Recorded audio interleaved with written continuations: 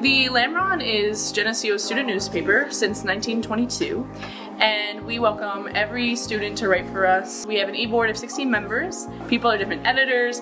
We have copy editors. We have 5 different sections. The news section, sports section, arts and entertainment, night's life, and opinion section. We not only reach out to the Geneseo community about information and news, but we also have students learning copywriting skills and editing skills and just basic journalism skills.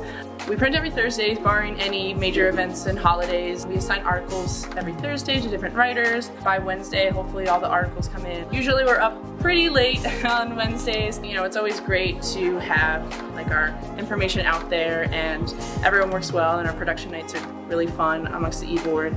Once Thursday afternoon comes around, we start the cycle all over again. I think that the Lamron gives the Geneseo community a source of local news and just kind of student voices. So many people have told me that they've just been exposed to different events and different areas on campus that they wouldn't have attended otherwise unless they had to cover it or ask more about it and learn more about it or even read more about it if you're on the editing side. So I think that's also a great exposure for the staff as well.